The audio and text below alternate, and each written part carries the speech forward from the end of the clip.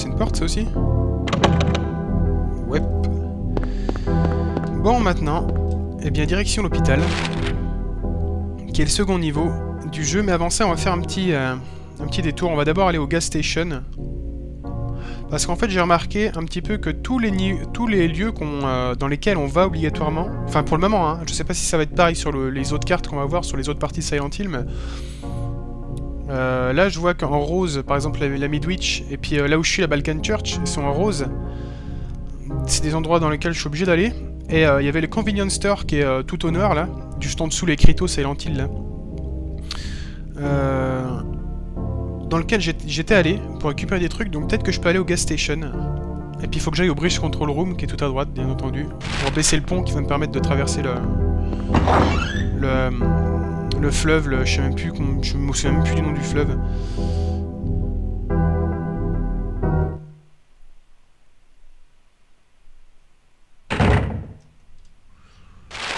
Au moins qu'il ait même pas de nom.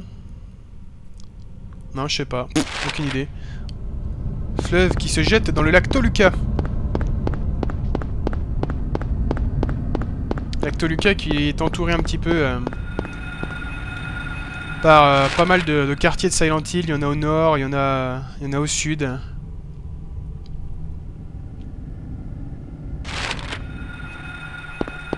Il y en a un petit peu partout. Merde. Alors, par où on y entre au gas station, là? J'aimerais bien savoir. Est-ce que c'est pas là où il y avait le chien?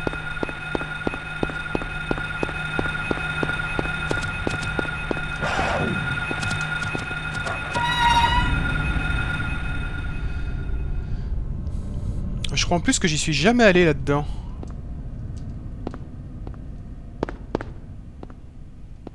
Mais il semble bien que... Ouais, ça me paraît bizarre, ça. Je crois que j'étais jamais allé dans cette pièce. Un moteur de voiture, pas de problème ici. Mais qu'est-ce que je fous là, en fait? Ah, des balles. Très bien. La bagnole. On peut pas prendre une voiture? Pour se balader, je sais pas, moi. Là, c'est fermé. Ouais, bah en fait, il y avait rien d'autre, il y a juste une sauvegarde. Bon, c'est pas mal. Mais bon, je vois pas trop à quoi ça sert. Et que c'est à côté de la... À côté de l'église. On dirait qu'il n'y a pas grand chose à faire là-dedans.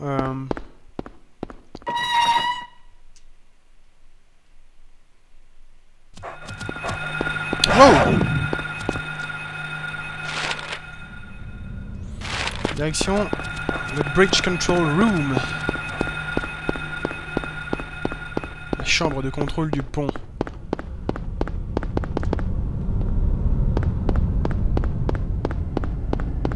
On peut descendre là ou... Ah oui, oh oui! J'ai bien fait de venir là.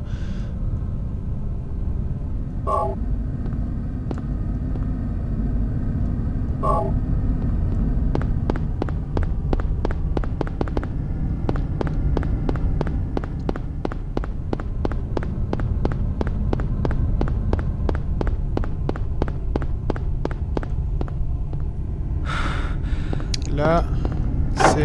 Ah, je peux rentrer.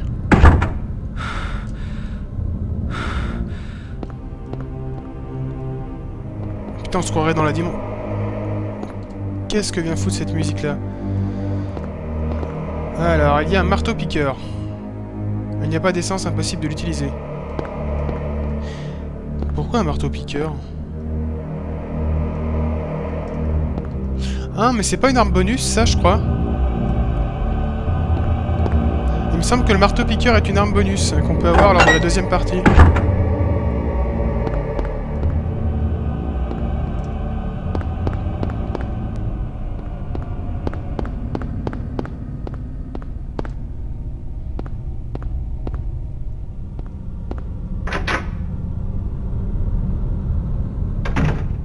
Encore une sauvegarde, putain, ça manque pas.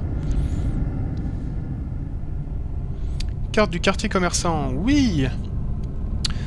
Alors, on va pouvoir aller dans plein d'endroits différents encore. Poste de police. L'hôpital. On va même devoir aller au centre commercial, je crois. Tout à droite. Merde, je l'ai pas prise.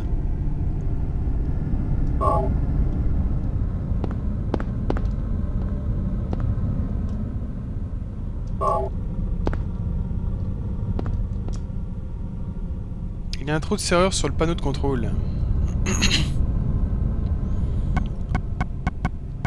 Hop. La machine fonctionne. Voulez-vous appuyer sur l'interrupteur? Bien sûr. C'est pour ça que je suis là.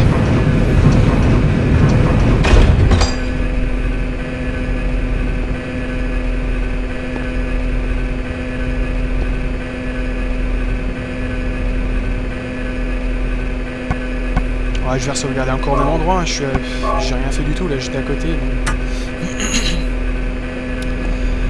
Et je vais pas tarder à m'arrêter parce que j'ai quelque chose à faire. Ouais, je sais même pas quelle heure il est en plus là. C'est pas grave. Où est-ce que je peux? Est-ce que j'ai le temps d'aller? Parce que je sais pas si un point de sauvegarde... Ah, je peux enlever le curseur, j'avais pas vu si c'est pas... comment je fais pour aller voir l'autre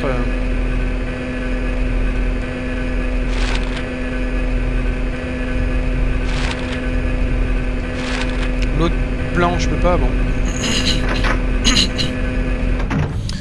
On va aller... Encore une super musique.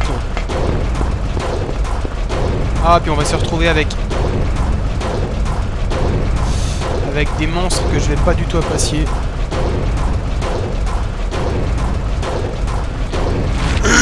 Mais alors pas du tout. Alors est-ce que je peux aller dans le petit truc rose qu'il y a là? On va voir ça.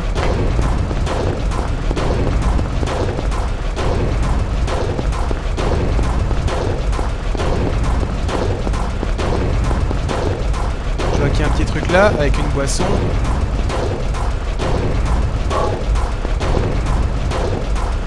C'est quoi ça?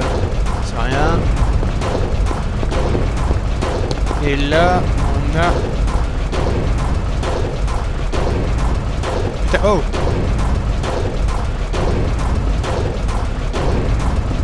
On peut pas rentrer là-dedans.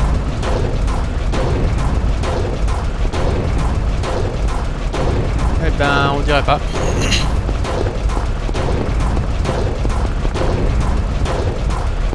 Ah putain, les contrôles sont vraiment immondes.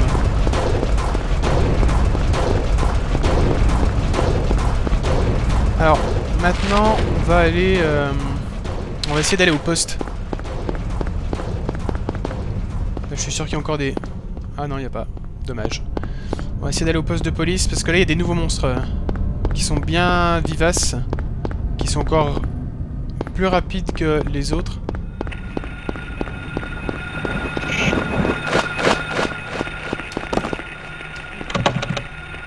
Merde, bon bah par où on y rentre alors?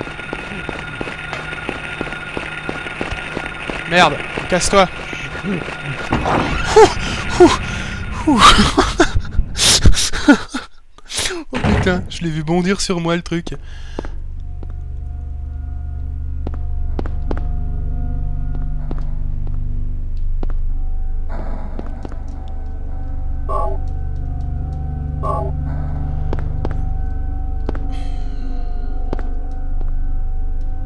C'est ça que j'aime bien dans Silent Hill, c'est que le monde est la grosse aussi, vraiment la grosse nouveauté par rapport à Resident Evil, c'est que c'est moins linéaire. La zone est quand même vachement vaste, il y a toute une ville à explorer. Et mis à part les endroits qu'on est obligé d'explorer, il y a tout un tas de petits endroits comme ça qu'on peut explorer optionnellement.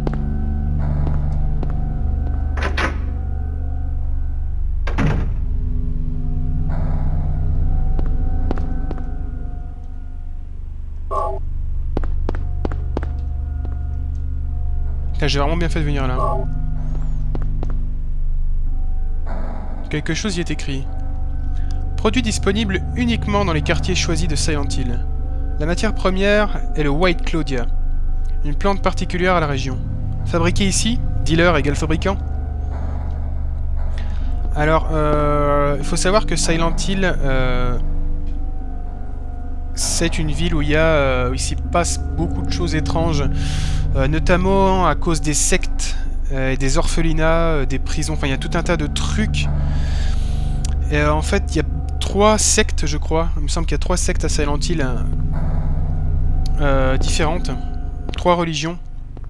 En quelque sorte, ça touche vraiment à des trucs vraiment chelous. Et il y a une drogue qui sévissait fut un temps, à l'époque où la ville était encore habitée vraiment et elle n'était pas abandonnée. Il y a une drogue qui sévissait donc qui s'appelait le White Claudia. Je crois que c'est le nom de la drogue et également le nom de la plante. Qui fait des ravages. Et je sais plus dans... Mais c'est un rapport je crois avec la secte et tout, enfin...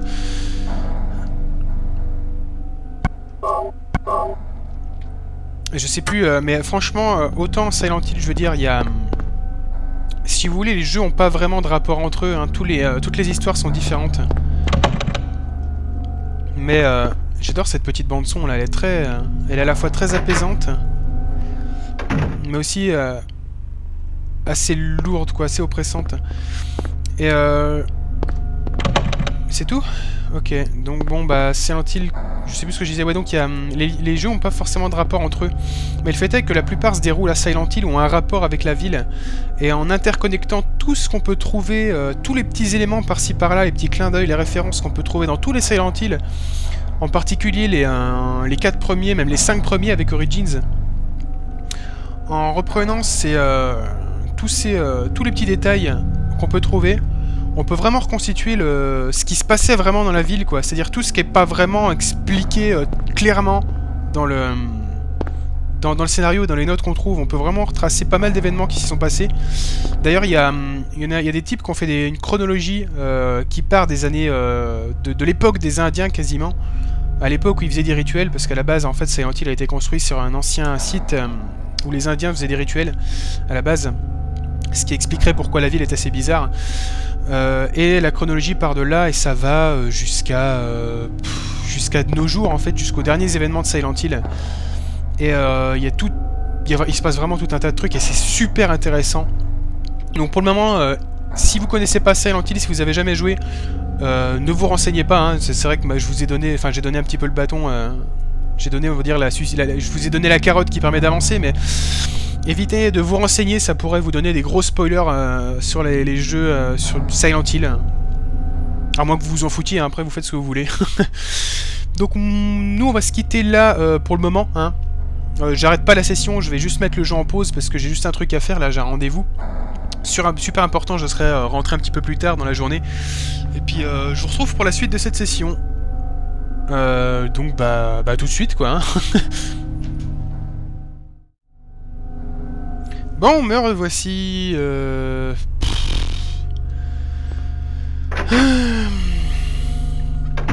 En fait, j'avais rendez-vous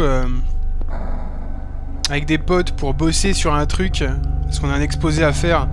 Et sur les 4, en fait, on était que 2, voilà, donc c'était super. Et les 2 intéressés avec qui je voulais m'entretenir au sujet de l'exposé n'étaient pas là.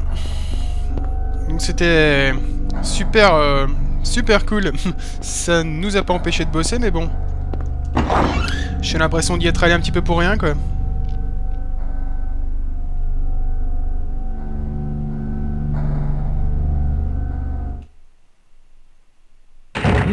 Merde, c'est vrai que je suis pas tout seul. On va aller... Je vois qu'il y a un autre poste, un autre truc, là, en orange. En rose, pardon, qu'est-ce que je dis? Le orange, il y en a partout. On va essayer d'y aller. À côté de l'alchimie là. Ouais, on va essayer d'y aller. Ouf!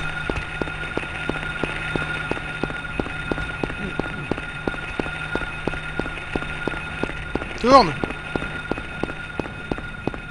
Alors je sais pas où c'est, ça doit être par là normalement. Mais ça m'étonnerait qu'il y ait quoi que ce soit.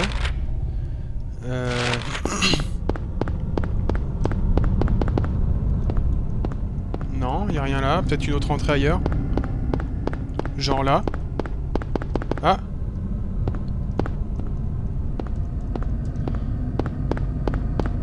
Bon, on peut pas y entrer alors. Ah, si.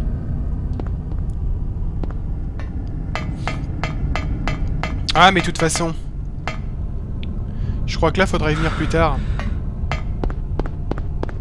Il me semble bien qu'il faudra y venir plus tard. Là, pour le moment, il n'y a rien.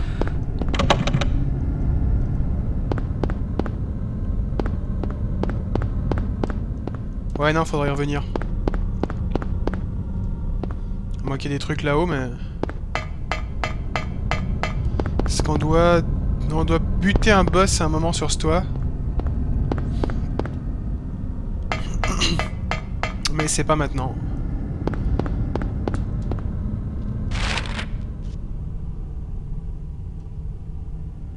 Ouais, non, on va aller à l'hôpital, on va pas se casser les... Ou alors à moins que j'explore un petit peu le... Pff, non, allez, on va aller à l'hôpital.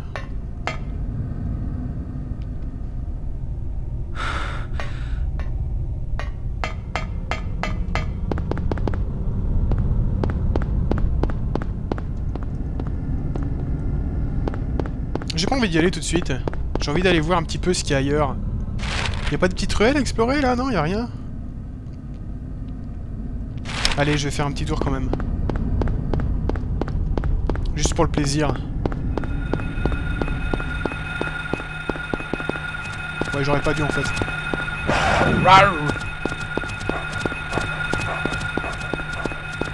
Le rugissement du chien lion. Ah, il est...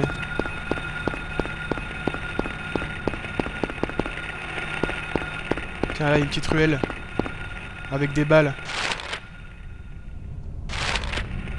Comme quoi, faut toujours... prendre la peine de se déplacer. Tiens, une boisson, j'ai bien fait de venir.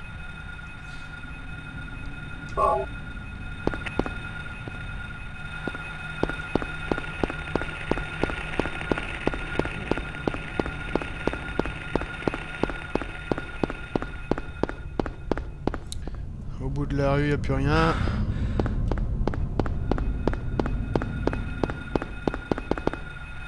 Par là. Ah mais là je vais dans une autre rue là. Voilà, il y a un autre truc orange là, rose. Ok, bon, il n'y a rien là-bas au fond.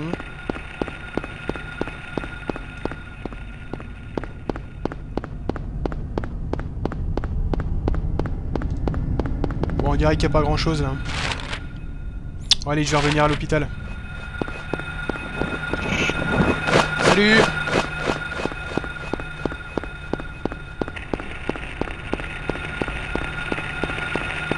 Salut!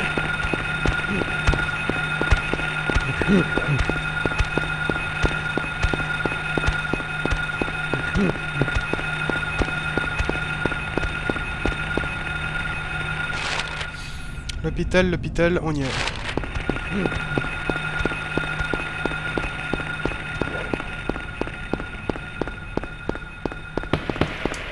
Oh! Des coups de feu!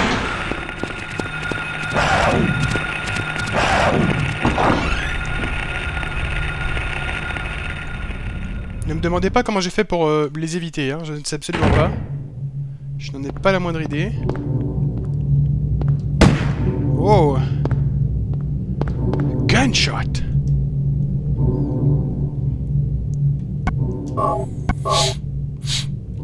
Reception.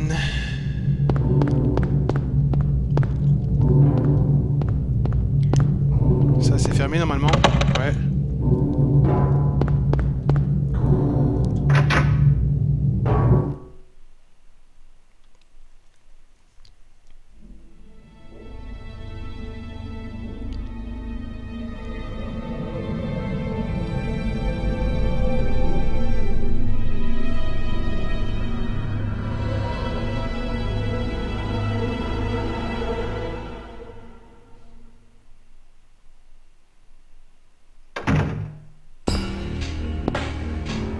Hold it!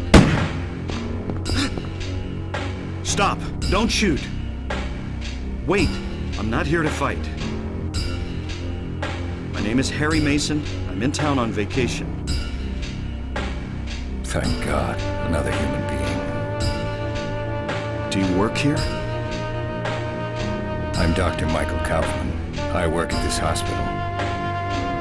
So maybe you can tell me what's going on. I really can't say.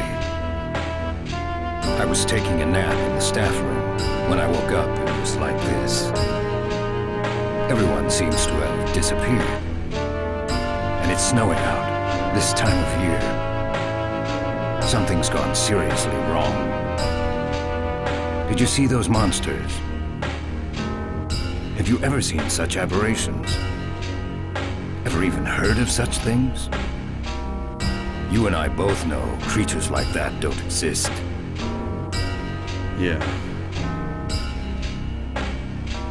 Have you seen a little girl anywhere? I'm looking for my daughter. She's only 7, short, black hair. She's missing. I'm sorry. But with all those monsters around, I highly doubt that she's... Sorry, I didn't mean to alarm you. Your wife, she's here with you?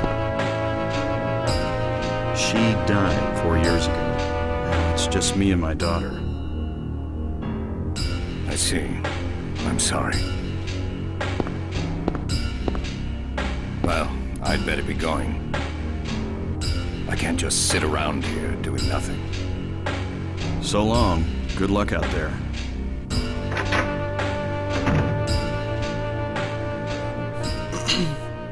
Alors nous venons de rencontrer un personnage, j'ai même pas presque pas fait attention à la cutscene, mais je sais même pas s'il l'a dit, mais c'est monsieur Kaufman,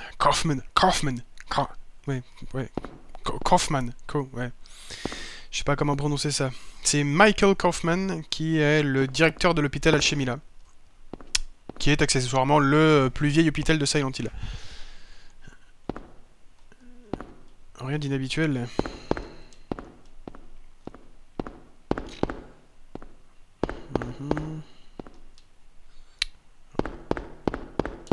Sur le bureau, il n'y a rien là, non? Non. Rien qui puisse servir. Ok, donc moi je viens de quelle porte? Je viens de celle-là, donc en allant là.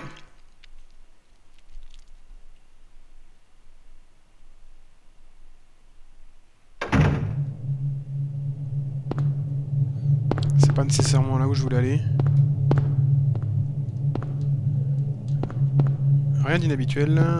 Ok, bon, à part ça, il a rien. C'est tout. Là, il y a quoi de marqué sur le tableau, là? Il y a un tableau blanc, rien de spécial, il y est écrit, ok. Bon, bah...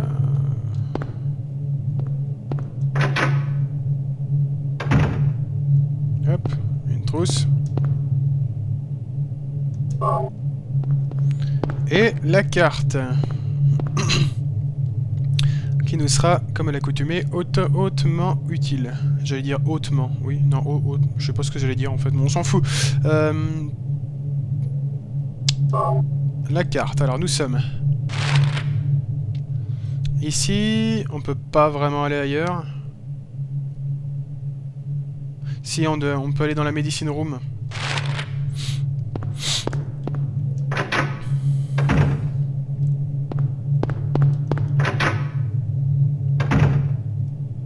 À partir de cette porte-là. C'est quoi cette... ce son-là que je viens d'entendre?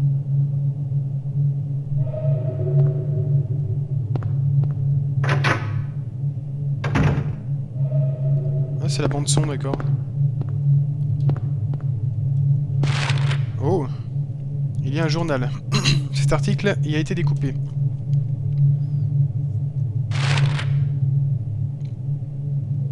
Et maintenant, il faut retrouver l'article qui a été découpé, justement. Il doit être quelque part, à la poubelle. Non.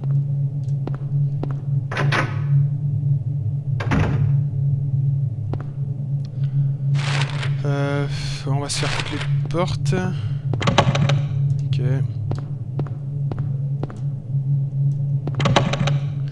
Dans l'autre sens, la caméra, là, putain. C'est vrai que la caméra dans Silent Hill a jamais été super top.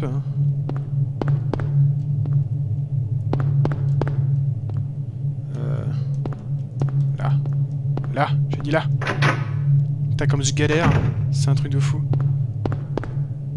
Et ça, c'est quoi, ça? La carte du sous-sol de l'hôpital. Oh oui, intéressant.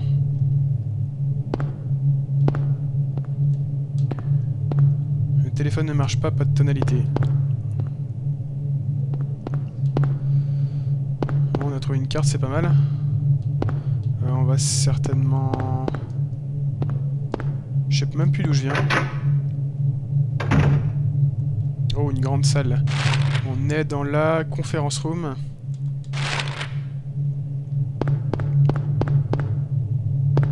Il y a certainement quelque chose. Ah bah il y a une clé.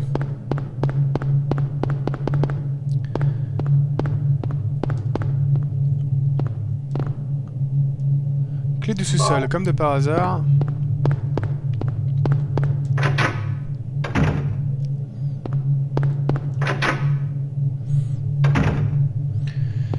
Alors, suivant. La cuisine. C'est nous et c'est Schmidt.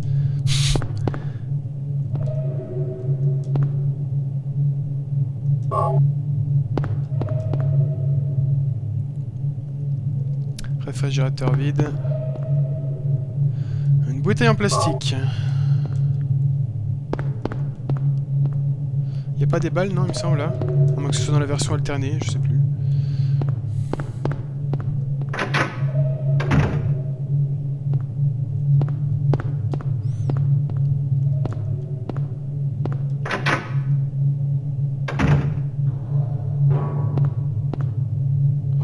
Oula. Il y a du grabuge là-dedans.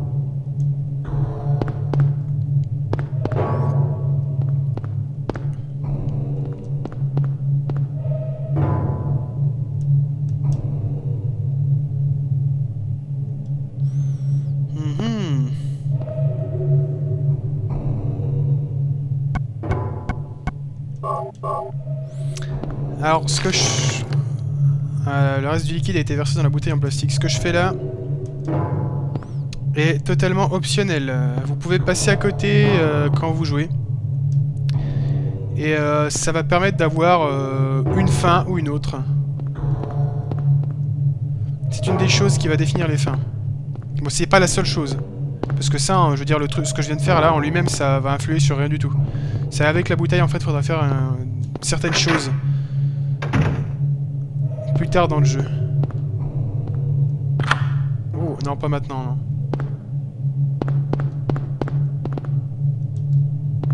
L'ascenseur ne fonctionne pas, donc on dirait que je n'ai pas le choix. Tout est bloqué, ouais. Ah non, il y a encore une porte là. Oh, qui c'est qui m'appelle? Oh non, batterie faible. Bah, je vais peut-être vite brancher mon téléphone. J'ai plus de batterie. Ah oui, non, j'ai vraiment plus de batterie du tout.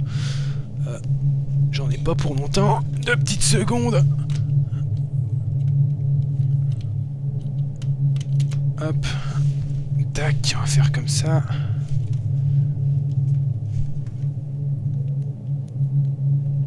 Et on va foutre ça dans le cul du téléphone, là. Nickel. Hop. On continue. Parce que c'est mon téléphone qui fait office de chronomètre, alors j'aimerais pas trop que mon téléphone s'éteigne parce que je saurais plus du tout quand m'arrêter. Et puis surtout que moi généralement quand je joue, j'ai pas envie de m'arrêter. Alors c'est cette porte là moi qui m'intéresse. Et qui est fermée donc. Direction le sous-sol.